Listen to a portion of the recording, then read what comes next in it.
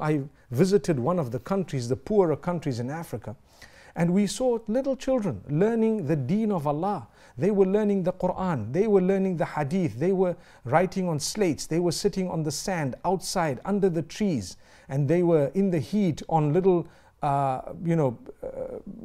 little pieces of cardboard, and they were studying.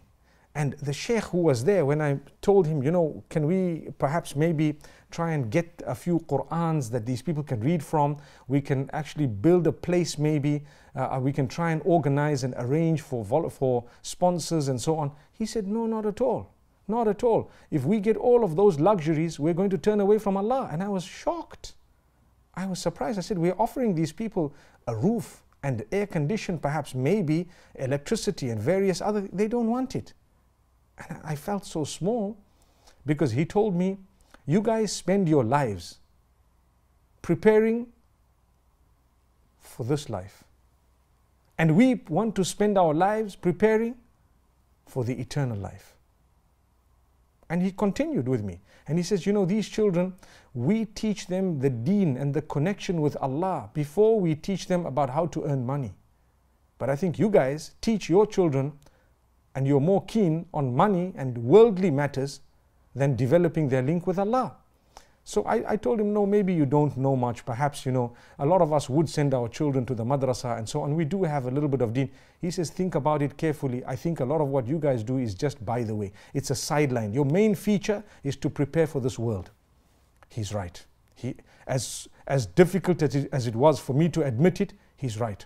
A lot of us in our lives, guess what? The main feature is just preparing for the dunya and the luxuries of this world. Don't you agree? So what happens? You will go to school, you will do everything, you want to earn, you want to have nice things, but what about your salah? That's not nice. Your Quran, that's not nice. Your knowledge of Arabic, you don't know, but you've read 2,000 other books. Your knowledge of the Quran, you don't know, but you've read 20 massive books at university. Your knowledge of the deen of Allah, you're not even interested. It's by the way.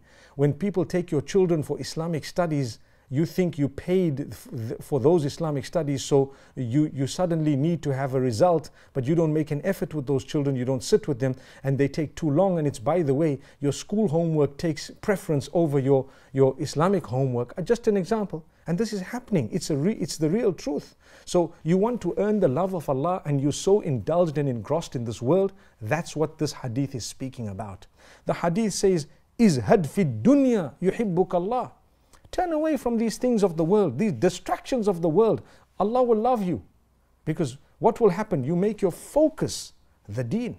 Primarily when my kids, grow up, initially I should actually instill in them the deen of Allah. How am I going to do that if I don't have it myself? They need to learn the Quran. They need to know their link with Allah before they have the link with the rest, We ask Allah's goodness. We ask Allah to grant us forgiveness.